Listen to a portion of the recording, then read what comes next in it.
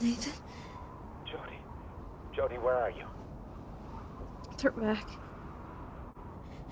They're all around me. Good God, Jody, what's happening?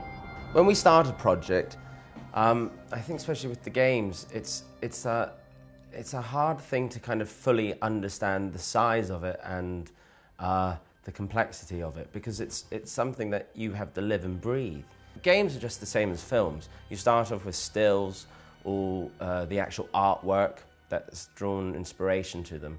Getting the same information as a film about the characters and their background and the colours of the game and the general just feel of it is how normally it starts. But it instantly sort of transpired that this was slightly more ambitious and this was slightly more interesting than other things we had looked at in the past. The way you tackle any of these things, you really try to know the life story of your character. And I think that's why, you know, especially this game is so interesting, because it is, you know, people ask, is it a film or is it a game? And there is no difference. Not to me. You could sit there and watch it as a film. So the way of trying to musically tell a story is the same process.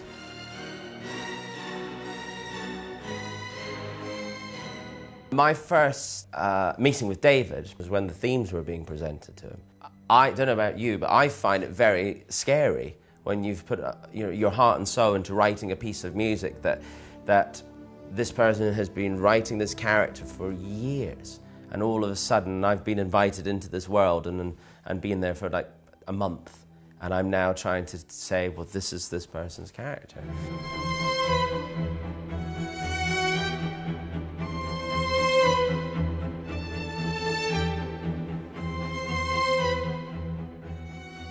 The Ellen Page character to David, you know, is very personal, and and he's lived and breathed the development of that character, and like the same, I'm sure, as if it had been a film, but with this game, it's very personal.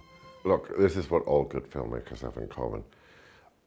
They have a vision of what they want to do, and they tell you about this vision. And as they tell me about the vision, I try to think, what is it that they can't tell me? What is it that they can't do? What is it that they can't say elegantly in words or pictures? Or, and what is it that I can sort of bring to the party that is just going to knock their socks off and surprise them? And a good filmmaker will always let you do that. If you look at the like the 3 Dark Knight movies we did with Chris, we really, like each one, we put everything in, all of us. And went, okay, that's it, you know, can't possibly do another one. And then somebody would come up with like, well, maybe what if? I do try to create an environment around me that lets people tell me their worst ideas, you know, because they're usually their most secret and private and most precious ideas, and something cool will come from it. As games develop, as this new art form develops, we can become more cinematic.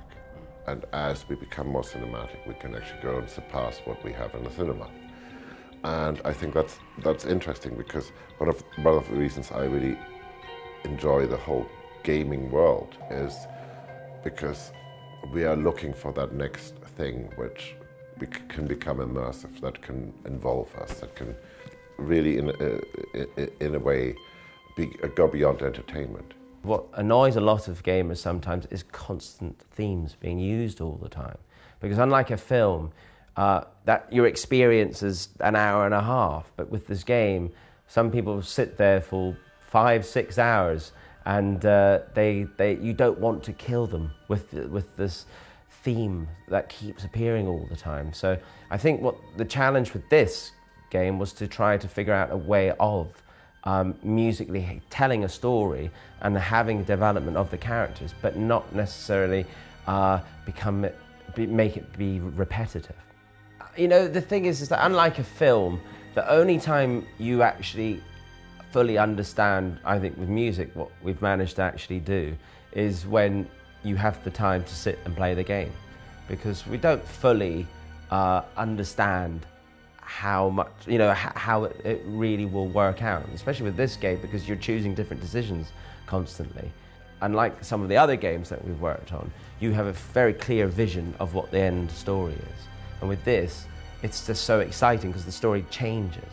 So the music experience changes. So if Hans plays it tomorrow, he'll have a different experience musically and game-wise than I will. So it's always going to keep changing.